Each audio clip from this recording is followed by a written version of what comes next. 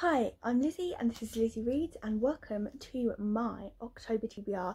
It is currently the 6th of October, so we're running a bit late on this. As usual, I found a July wrap up the other day that it's a very late July wrap up and hadn't even taken it off private, so that's not going anywhere. Basically, I am here to tell you about the books I'm going to read. I've got 5 definite physical books that I'm going to read, and then we'll talk to you about some books that I've got saved on Scribd and eyeing up on Audible. I think I'm definitely going to get to. First of all, I'm going to start with 3 rereads that are definitely going to happen this month, and I'm going to start with Nevermoor, The Trials of Morgan Crow by Jessica Townsend, and then hopefully progress to Wundersmith, The Calling of Morgan Crow, second in the Nevermoor series, also by Jessica Townsend, and then hopefully when my pre-order arrives I'm going to read Hollowpox, the 3rd in the series. These are that might carry over into November by the time I'm done with it, but I've got it on pre-order. I'm very eager to read it. These are such magical stories. They're very whimsical. It's about a young girl called Morgan Crow, and basically she is fated to die on her 11th birthday, and then she is whisked away by a man called Juniper North, I couldn't think of his last name, into the magical world of Nevermoor. And it turns out she is quite special, and it definitely is the best middle grade book I've ever read as an adult. It really sparked a joy for me for middle grade when I read it a few years back, and it's just so whimsical and it's so fun and it's so enjoyable, and it really does bring some joy to the winter season. And as definitely this year I won't be doing any rereading of a certain magical story because this year's just too much for me to reread it. I'm not saying I won't ever reread it again, but I'm not giving it the space this Christmas. Definitely not this Christmas, and maybe not in future Christmases. I just don't know if this separation will occur. I've done some videos about it down below, but I know that this is going to be my firm winter favourite. I'm going to reread every year, as I always do. Find books that are around Christmas that I think are so wonderful and whimsical, and they prove really good rereads for me. So that's my first 3 books. I'm definitely going to work on those this month. And then next is a reread in honour of UK Black History Month. I'm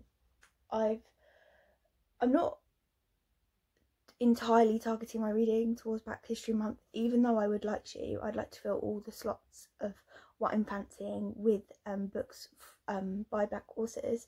About I may have spoken about before, I find that my TBR is predominantly white, my physical TBR, and then my mental to buy list isn't the same. However, books in the past that I just let come into my life, I just pick up books without thinking about it previously, and I have built up a large TBR of books predominantly white through previous lack of active reading, and just a lot of my books are proofs and I haven't considered anything beforehand. So I've mentioned this before, how I've just consumed I've let a lot of books come into my life that necessarily I don't want to be on my TBR, or now that they're on my TBR I will read them, but I probably wouldn't have put them into my TBR anyway unless I'd found them there's lots of different factors to it. However, what I'm trying to say is I am working on really highly diversifying my TBR, but also I'm really trying hard to save money right now. I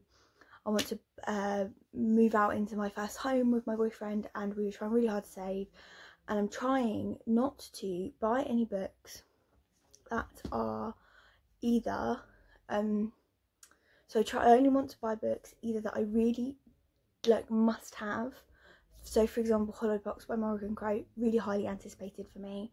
I barely bought any books in a very long time.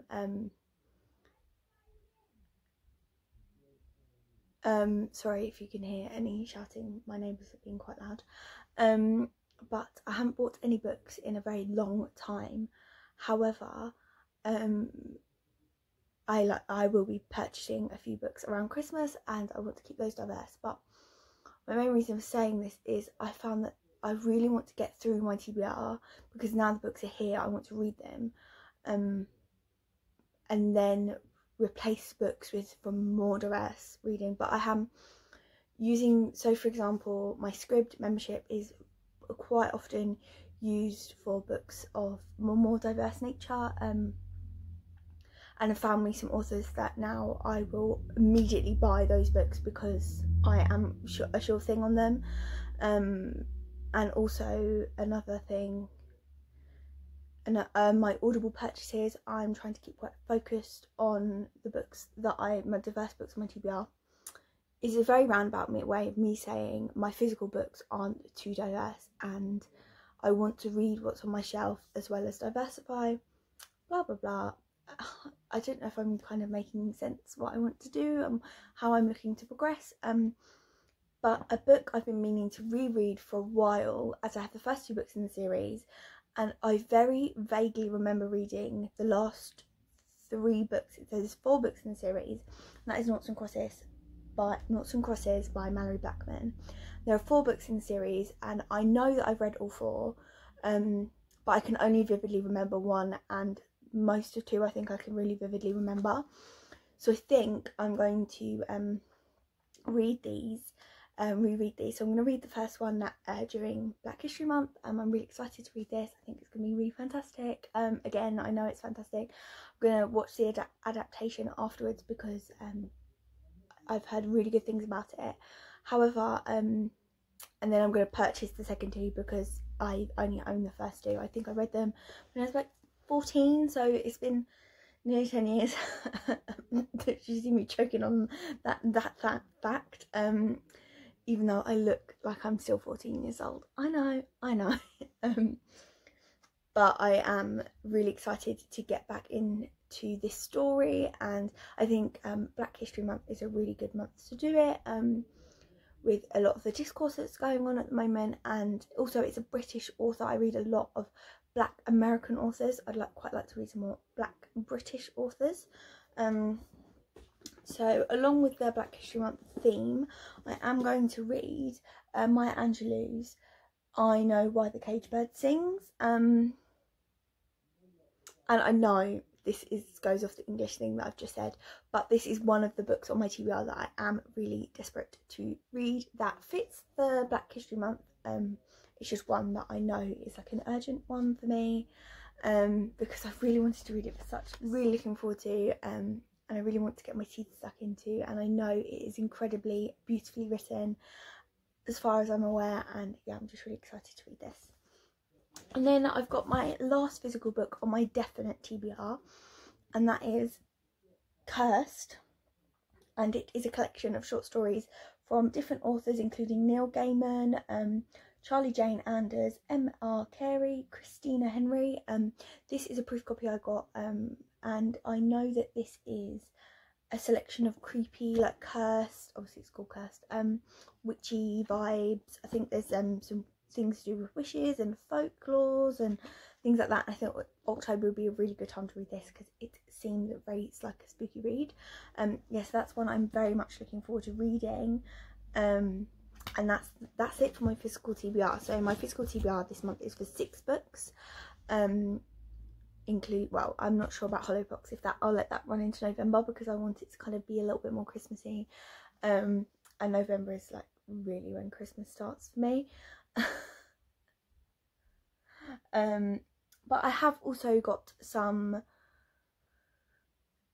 interesting ebook and audiobooks I really want to read. I really would like to read Make a Scene by Mimi Grace, and this is a fake dating romance novel, and I've been really interested in romance recently, and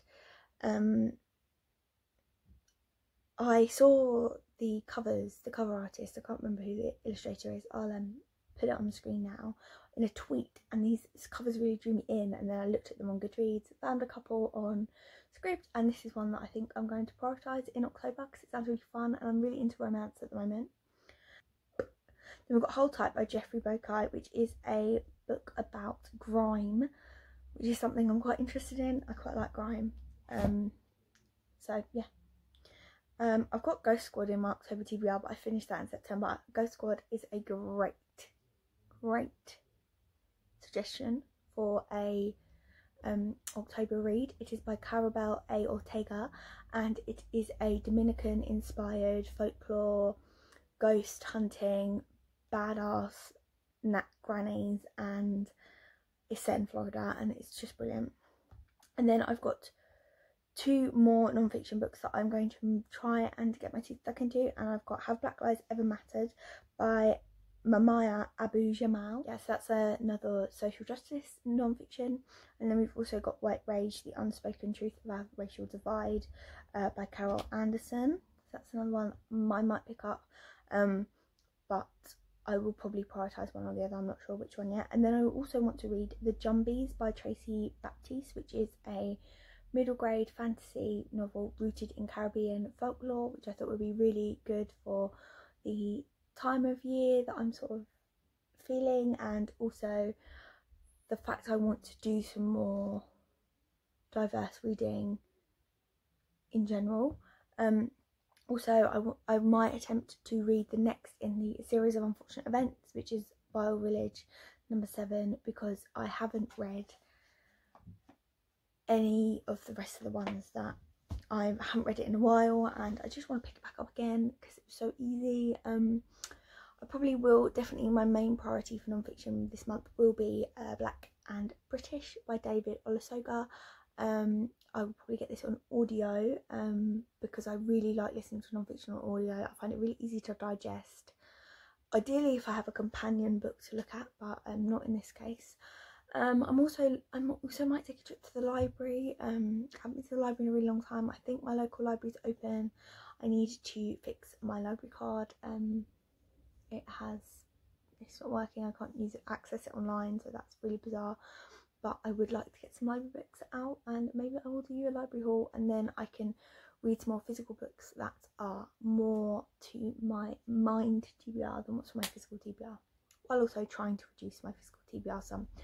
But if I read all of the books that I want to read, I'll only be reducing my physical TBR by 2. So that's probably not great, really, is it? We'll see what happens. Thanks for watching. Goodbye.